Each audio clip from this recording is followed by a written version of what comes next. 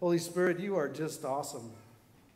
I mean, it's just so great to be a part of what you're doing, trying to move to the rhythm of your grace instead of trying to manufacture something and then ask you to bless it. It's so great to watch you create, and we just get to be a part of it. So we just thank you for your word. And even as we study this tremendous portion out of the book of Romans, may you just move us from information to revelation today. Amen. Amen. All right, I love you anyway. This is unconditional love. But I would like it if you would open up your Bible to Romans chapter 8. There will be a day that we go through the entire book of Romans here as a Sunday series, but there's just been some stuff really kind of percolating in my heart lately, and I want to unpack this for a few weeks in Romans chapter 8. But quite a few years ago, when I was in college, struggling with my own addiction, I remember one night I drove to this city park because I was so frustrated with choices that I kept making in my life. Now, you probably don't do this, but how many of you struggle with this kind of sin, repent, sin, repent cycle, right?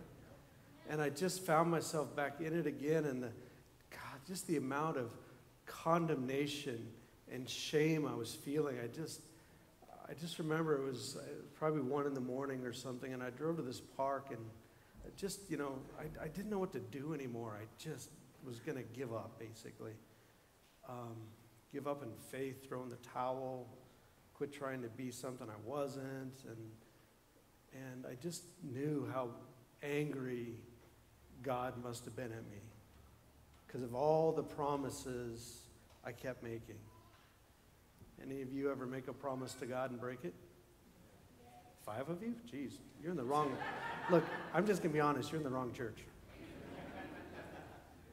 Has anybody here ever made a promise to God and broke it? Yeah, okay, right? Just that sense, like, God, I'm such a disappointment to you. And so I'm sitting there, I'm just not sure what to do, but the heaviness of it was kind of getting overwhelming. And you don't have to believe me. You weren't in my car, but I was. In the midst of all that, all of a sudden, my radio turned on. I mean, like, engine was off. I was just sitting there in the dark and weeping. And all of a sudden, like, my radio, nothing else turned on. My radio just turned on. And this song started playing that it's a song by Phillips, Craig, and Dean a number of years ago redid it. I think it was Benny Hester way back then. That'll age me a bit. But the song was called When God Ran. And it's a story basically of the prodigal son, of when his heart had turned and then God ran back to his son. And that song just popped on my radio. It was the weirdest thing. And I knew at that moment that the war was over. The war in my soul of whether or not God would accept me or love me or receive me, it was over. Now, there were still some battles to be won, but the war was over. And I hope by the time some of you leave today, this message rings clear and true to you as well. That the war can be over. Now, yours and my relationship with God is a journey. It's a process. He's constantly working things out of us and through us and stuff like that. But the actual war of whether or not we are loved, forgiven, and accepted, that one's already been won. Amen. And so, last week, some of you know, I write a contribution in the Colorado Springs Independent. That's the dark side of newspapers in our city. It's called In Good Faith, and it's just, I'm part of a panel of different religious people that write and try to answer questions. Last week's question was really, it said, if there's one God, why are there thousands, literally, of religions out there? And so there, you don't have to read the response up there, but the main thing was, well, it's because there's 1,000 opinions out there. and God created us in his image, and we return to favor, basically, right? And so, but in thinking about that, I got to thinking, so how do you really know, like, in this faith with Christ and being a Christian, how do you know you got the right one, right? How do you know, like, did I just inherit this, or is this like the real deal? And sometimes that's part of our struggle, is how do you know in your knower that you have authentic faith and you're not just playing a game? You're not just showing up on church pretending to be something that you're really in your core not. And then if you're like things that I've experienced, then sometimes your behavior starts to betray you. And you think, well, I can't be a Christian because look what I'm doing. I can't be a Christian because look how I treated, my husband or my wife. Or I can't be a Christian because, oh my gosh, look at the word that just came out of my mouth, I said phooey. Anyway, so we have these, so how do you know if you have found real faith?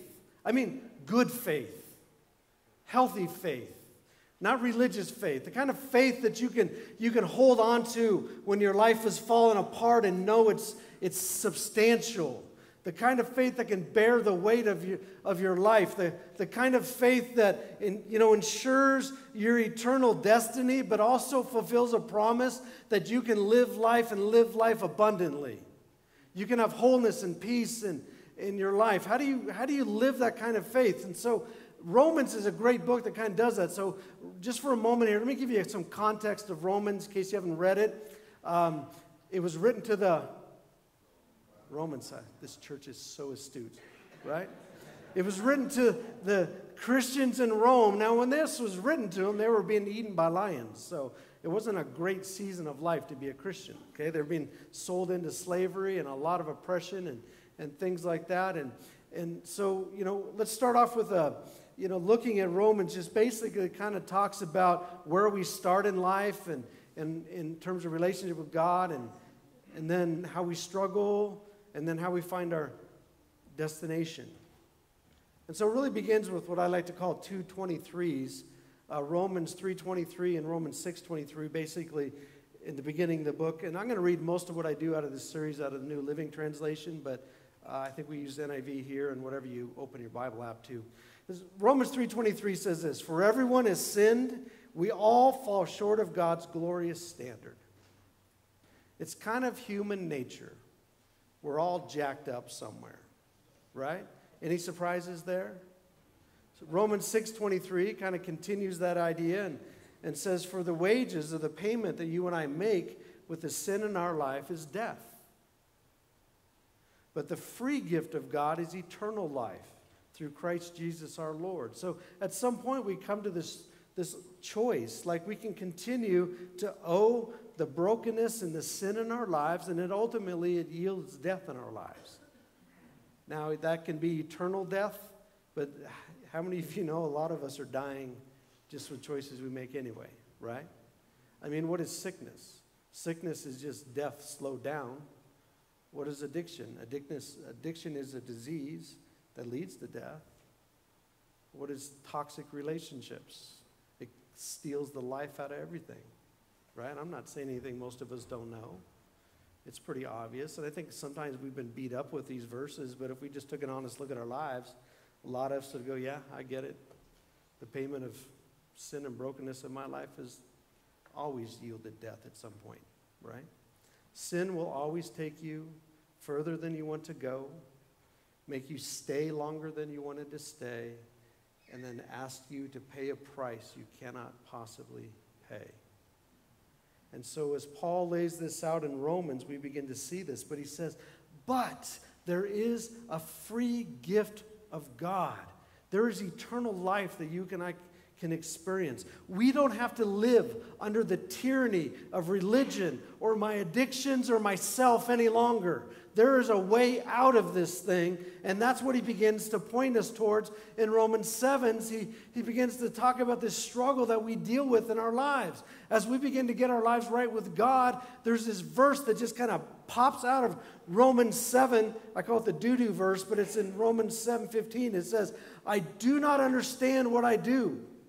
For what I want to do, I do not do, but what I hate, I do." Anybody relate to that one? right?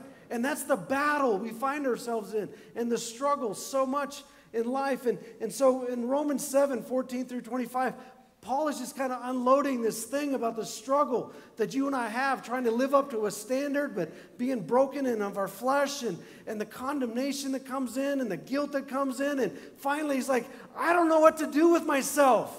And he moves us straight in to Romans 8 with the opening line, which is this: there is therefore no condemnation to those that are in Christ Jesus. Amen. That is where it starts. Amen.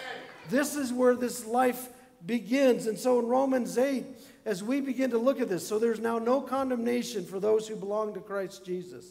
And because you belong to him, the power of the life-giving Spirit has freed you from the power of sin that leads to death.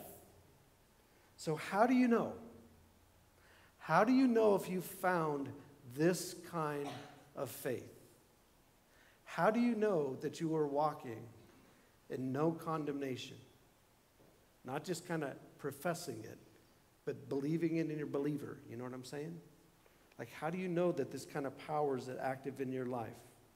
Well, in the midst of this incredible theological treaty that Paul is painting in the book of Romans, the incredible statements he's making about living under the law and under freedom and all this verse 8:14 just kind of pops out.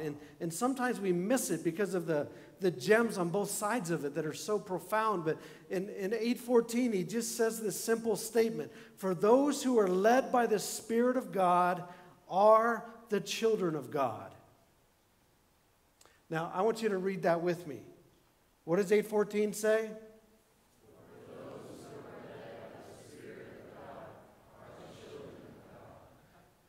So this verse seems to make it clear that one of the foremost issues you and I have got to work out in our lives, or are you not being led by the Spirit? Because those who are children of God, and those who are not are not. Wow. Right? So this is kind of what begins to happen. This appears to make a hands-down case for you and I regarding whether or not we can consider ourselves children of God. Now, God loves all his creation, all his kids, but there's this point of, are you or are you not saved? You can use whatever term you want. I oftentimes talk about learning to be an apprentice of Christ, right? You've grown up in the world, are you saved or are you sanctified? Are you a Christian? Did you get Jesus? Are you washed in the blood, brother, sister? There's all kinds of words out there, but ultimately it comes back to this point. Has there been a fundamental shift in who's on the throne of your life?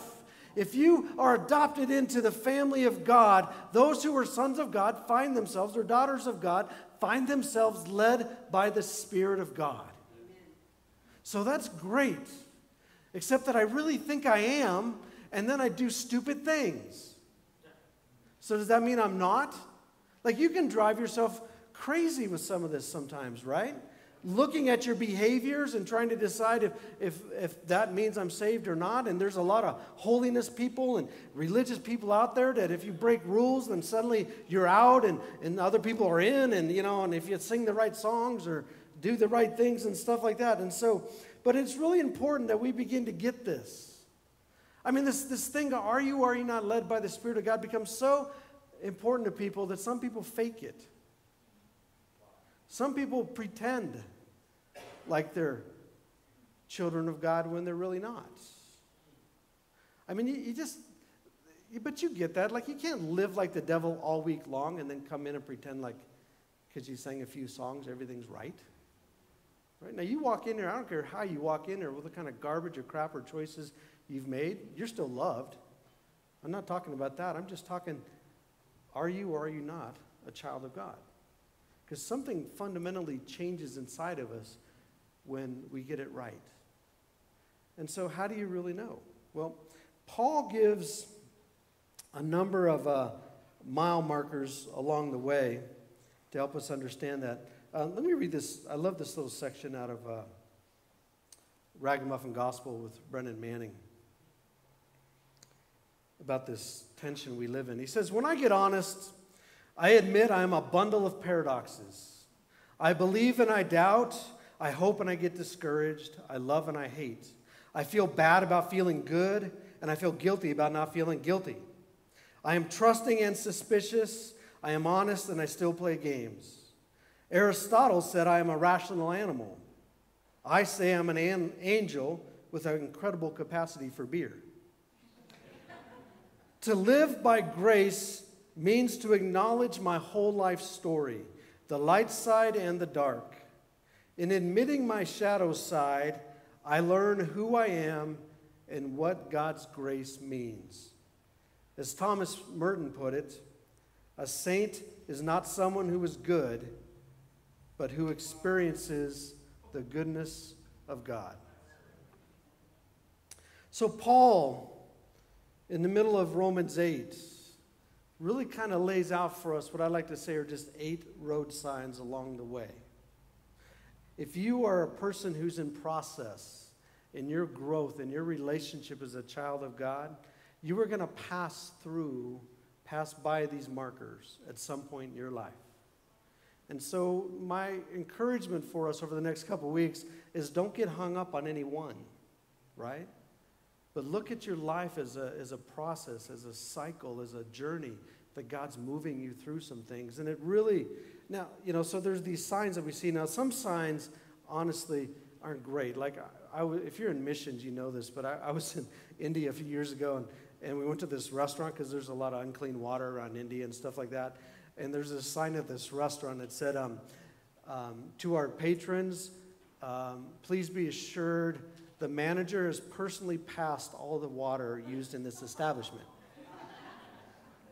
I did not order a glass of water after that point, right? I mean, there's some signs that you just have to be careful of, like this one, to not take things too literally. Or this one here, may or may not be true. That's up to you. I love this one. It says, texting while driving kills. And then just underneath, for more driving tips, text safety to 79191. Well, that's a great sign to have on a highway, isn't it? And then you can determine what's going on there. Spacing in letters becomes very important. All right. Here, over the next couple weeks, are 8 trustworthy signs you can take to the bank. 8 things that you can hold on to in your journey as an authentic follower of Christ's. And it began with verse 1. There is now no condemnation to those who are in Christ Jesus. The first sign that you pass when it comes to becoming a child of God is peace. You make peace with God.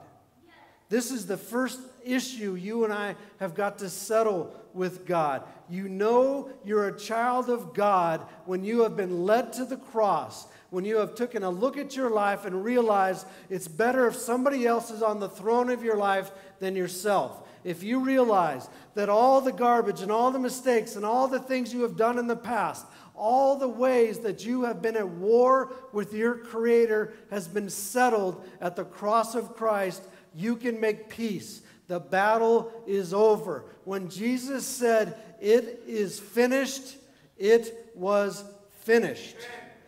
That is the reality.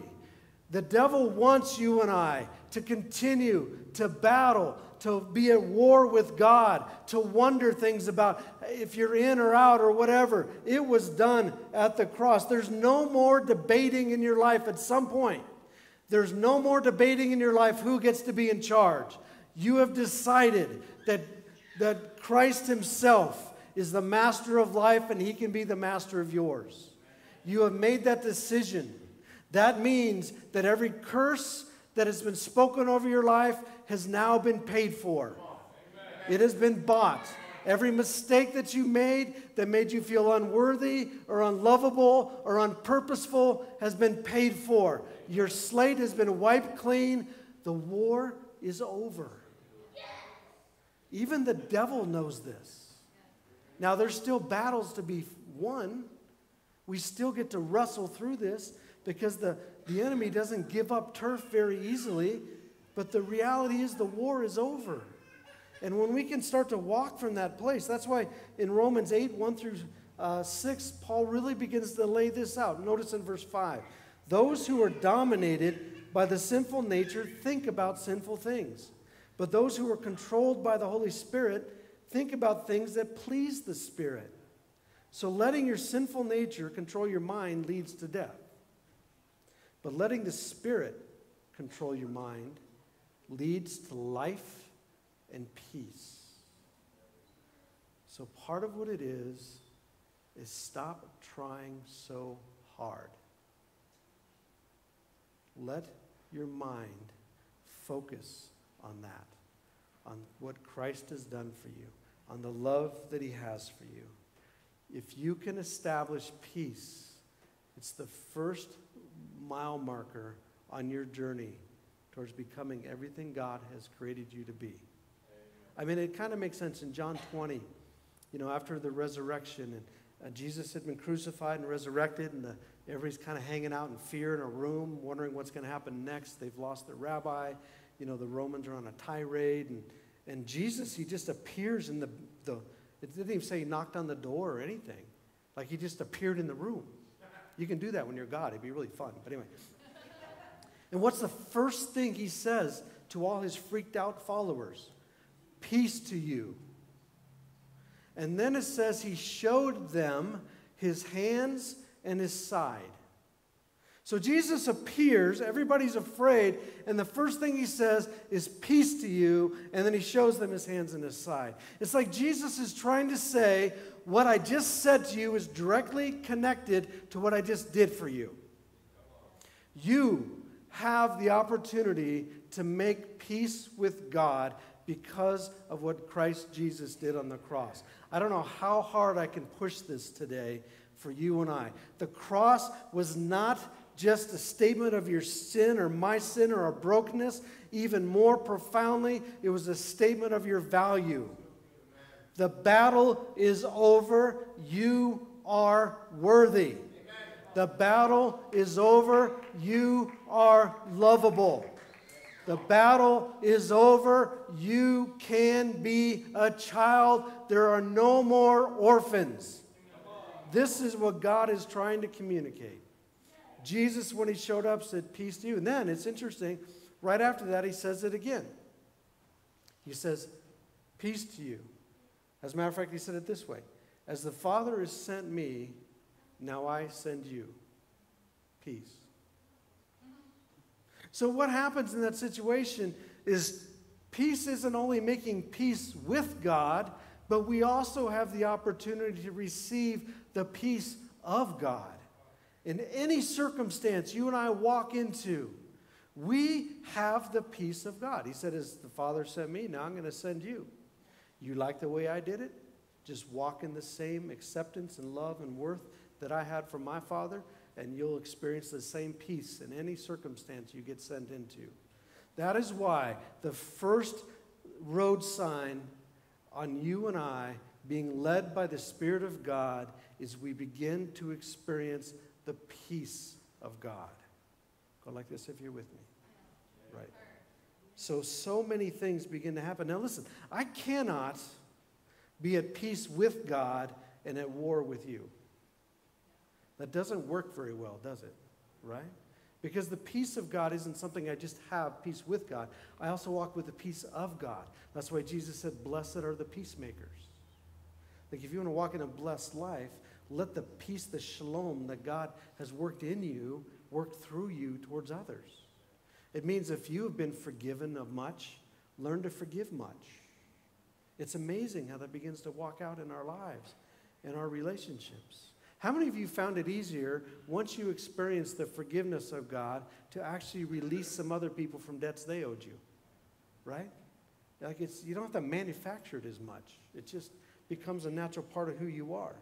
And so, you get it? What's the first road sign? Peace. And peace leads us to the second thing, and it starts in verse 11 when it says this. the Spirit of God who raised Jesus from the dead lives in you. And just as God raised Christ Jesus from the dead, he will give life to your mortal bodies by the same Spirit living within you. Okay, so there's something at work, right? The same Spirit that raised Christ is now at work in you. And if God's Spirit is at work in you, do you think something's going to happen? So he says this, therefore, dear brothers and sisters, you have no obligation to do what your sinful nature urges you to do.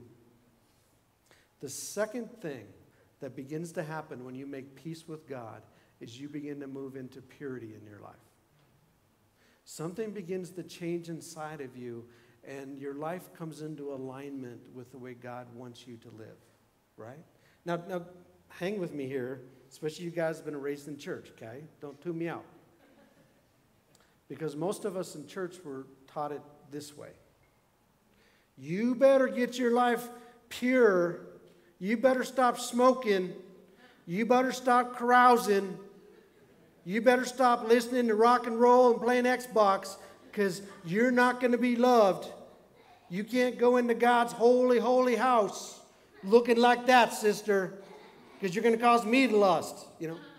You get what I'm saying? It's like this whole thing. So we get this idea that I got to get all pure and cleaned up if I'm going to get my life right with God. And the reality is the other way. Just make peace with God, and you'll begin to find things in your life begin to change. They begin to line up.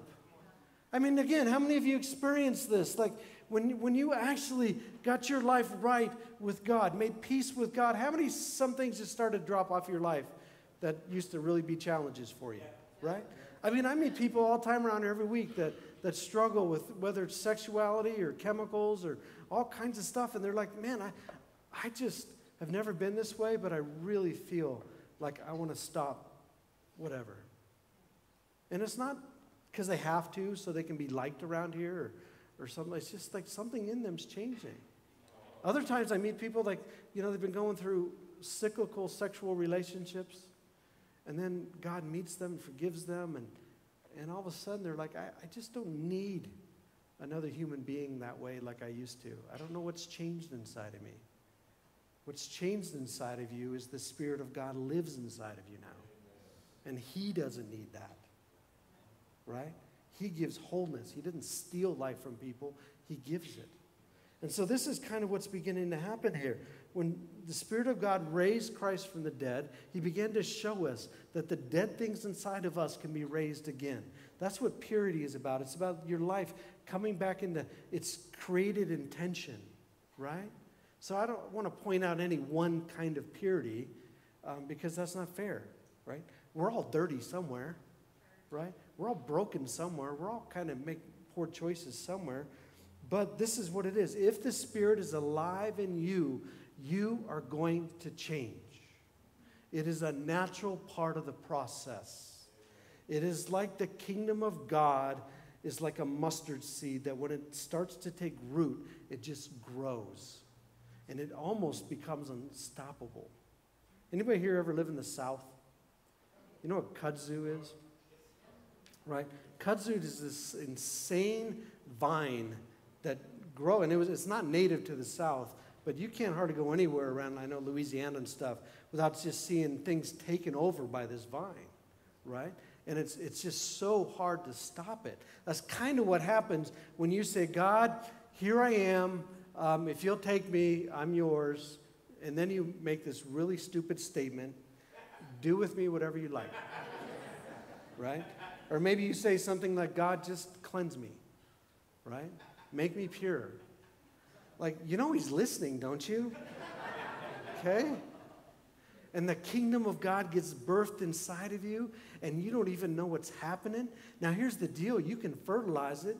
You can get into the Word. You can, be worshiping. You can be praying, and it's like adding fertilizer to this kingdom thing that's just starting to grow inside of you. And as it grows inside of you, things change outside of you. That is why the first road sign you pass in the kingdom is what? Peace. And then the second one, is purity, this drive towards being what God wants you to be. John chapter 2, it quotes it this way. They're watching Jesus in the temple, and Jesus was so frustrated because so many things were interfering with people's ability to just connect with the forgiveness of his Father. So he's overturning the tables. He's overturning all the things that are standing in the way of people just experiencing Abba's love. And one of his disciples remembered this verse in the Old Testament and said, whoa, zeal for his Father's house will consume him. Do you know that Jesus is consumed with you? He's consumed with your house. He desires so much for you and I to become everything we've been created to be. He is not just wanting to purge junk out of your life. He's not like some sadistic God that I just want to punish them to make them like little robots. No, he just sees yours and my created potential, and he wants to call that out. And he's not going to stop because you gave him permission to come in at one point. And he is consumed with love for you and I. He is consumed with seeing the very best in your life and mine come out. And so you'll know you're being led by the Spirit of God as you make peace with God, as you begin to experience the desire for purity of God, and out in the distance you're going to see roadside number 3, which we're going to deal with next week. So let's stand. Amen.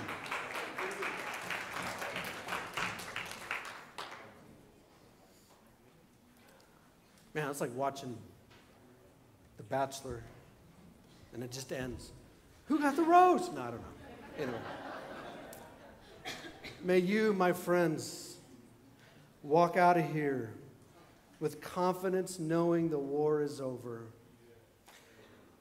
May you walk not under a cloud of condemnation or fear of your God, but may you walk with the knowledge that you are loved unconditionally, that the peace of God can flow out of your life because you can make peace with God in your life.